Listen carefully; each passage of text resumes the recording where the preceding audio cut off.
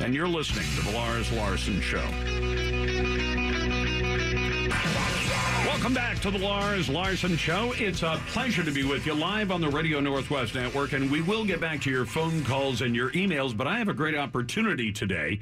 If you listen to the show, you know that I'm one of those crazy people who believes that money in politics is actually free speech, that if you limit somebody's ability to spend money, whether it's the campaigner himself or his contributors, you are in effect limiting free speech. That's effectively the decision of the Oregon Supreme Court from a few years ago. So when I saw that an initiative had been turned in with 54,000 signatures last Friday, I wanted to talk to Jason Kafoury, who is the chief petitioner for that petition, which seeks to limit the amount of money that can be used in elections, at least in the city of Roses, the city of Portland. Jason, welcome to the studio. Thanks for having me, Lars. I appreciate you coming in. You're almost like an in-person naysayer for me. Let's bring it on. So, persuade me. I believe that money is free speech. You believe that we can put limits on it despite a Supreme Court decision at the state level that says you can't. So the Oregon Supreme Court is an outlier. There are 37 other states that have almost the exact same free speech language in their state constitution, and they have limits on political contributions, anywhere from $500 to $1,000 to $2,000 range.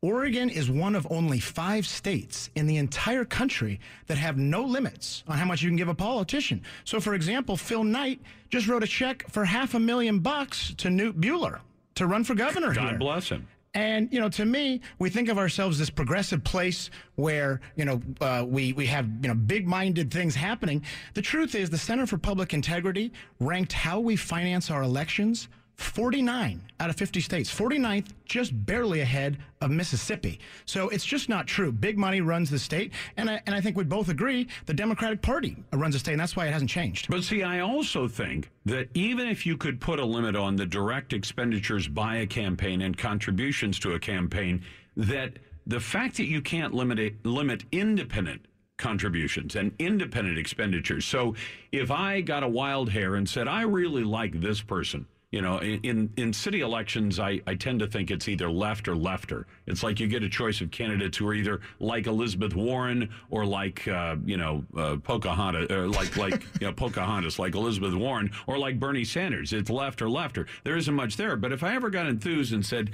I want to go out and buy a couple of billboards for a couple of months for a few $1,000s, you can't put a limit on me doing that, can you?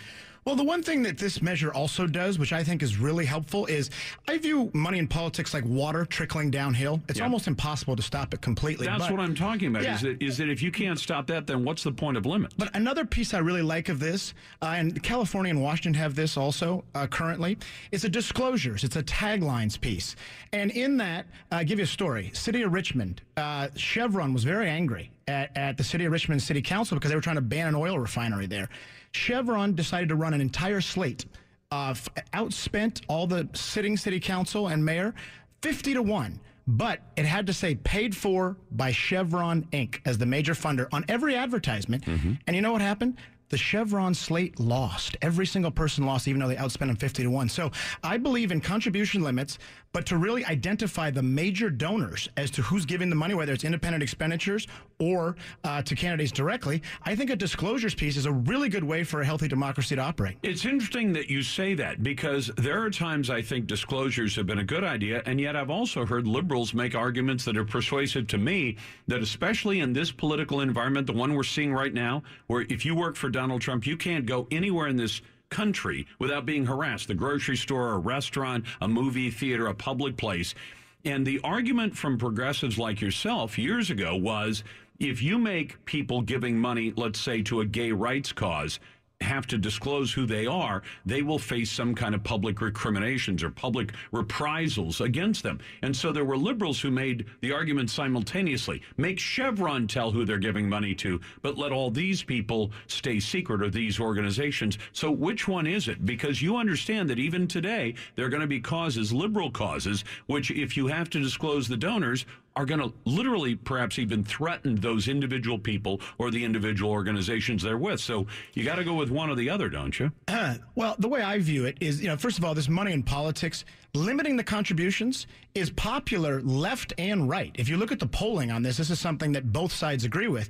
And I think that politicians are going to have to make decisions, and they're going to have to decide, am I taking a big check? And then I'm going to have to disclose who I'm taking the big check from. Mm-hmm. But the trick is, if you're going to have a good disclosures law, is the details. It's the devil in the details, because you can create a group called Oregonians for Good Government, right?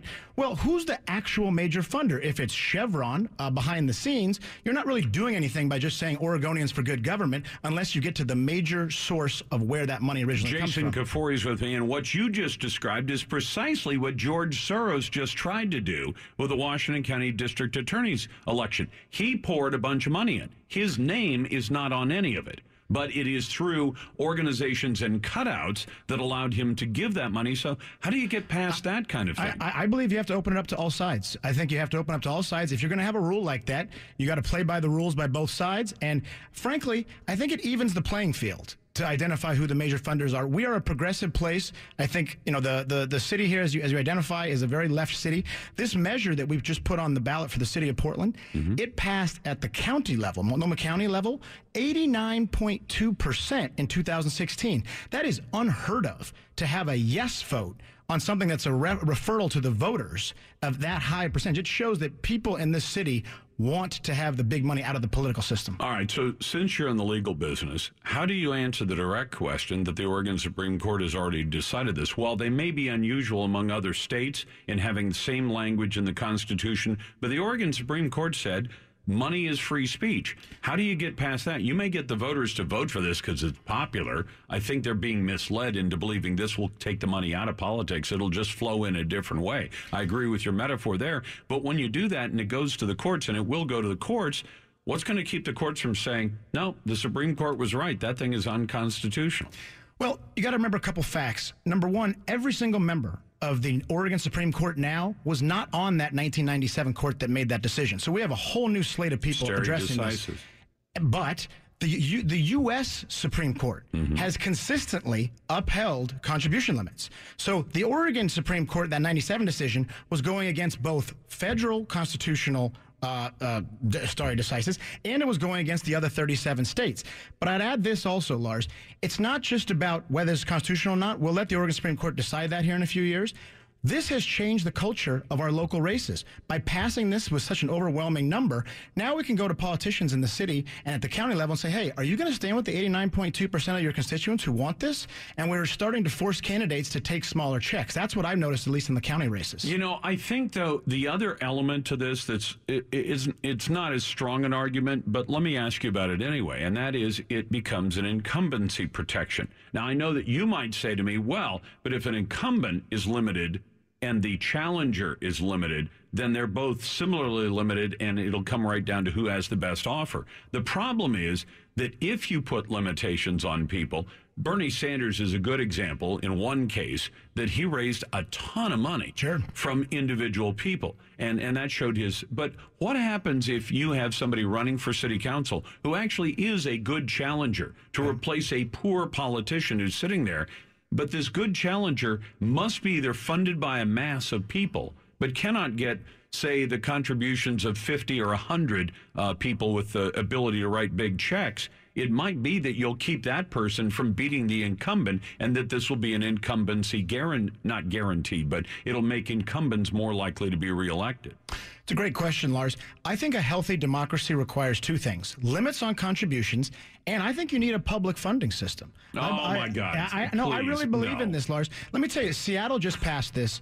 $100 to every voter. Okay, you get a thing in the mail, $25 each, and you can give it to whatever candidate you like. I talk about it. I like this. It's a drop in the bucket. $3 million is a drop in the bucket for a city's overall budget. And to have a city where you have a limits on contributions, and you could go door to door and say, you know what, here's my iPad. You like my message? Go ahead and donate that free $25 that the city gave you. I think that would have the healthiest democracy we could have. But I will say this, Lars, it is a risk to have a system where, yes, incumbents have, there's only a small percentage of us here in the city that actually give money to politicians. So, and the incumbents do have the $500 checks that they could get.